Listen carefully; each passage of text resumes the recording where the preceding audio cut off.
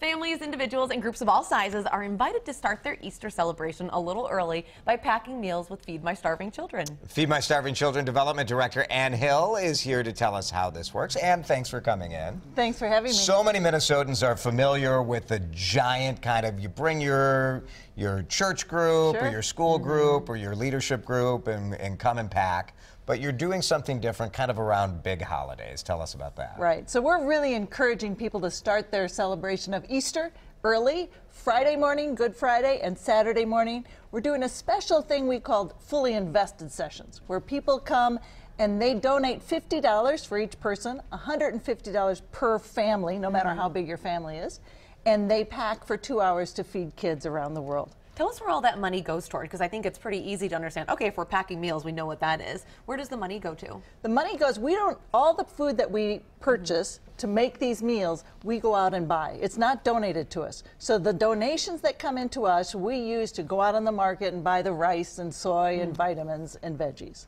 And so that money helps pay for, the $50 essentially pays for the entire pack, like all the stuff that you're filling, every right? meal just costs 22 cents to produce. Yeah. Oh, wow. And families come in, anybody can come in. It's very easy to sign up on our website. You just click up on volunteer on fmsc.org and go right to the site that you want. We have 3 sites here in the city. So tell us about the Manna Pack, because you brought this. People may be familiar with it, they may not.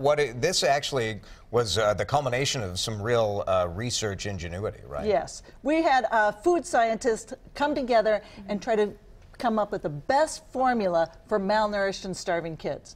So everything is in this formula to help a child thrive and be able to go to school and have dreams and do things that for their future. Where does the food go? Is it all over the world? All over the world. Haiti receives more of our food than any other single country, but literally all over the world. Philippines, Nicaragua, all over the Caribbean, Africa, a lot of places. In one box, when you fill a box, how long will that last? It depends. Every meal, this has 6 meals in this bag. Oh, wow. So every box has 216 meals. Wow. As an organization this year, we'll produce 335 million meals with the help of about 1.3 million volunteers. Wow. It's wonderful how people come in and spend 2 hours to help out. All right, you can do it. You can pack meals with Feed My Starving Children. It's Friday and Saturday, March 30th and 31st. 3 locations, as Ann said, Chanhassen, Coon Rapids, Eagan.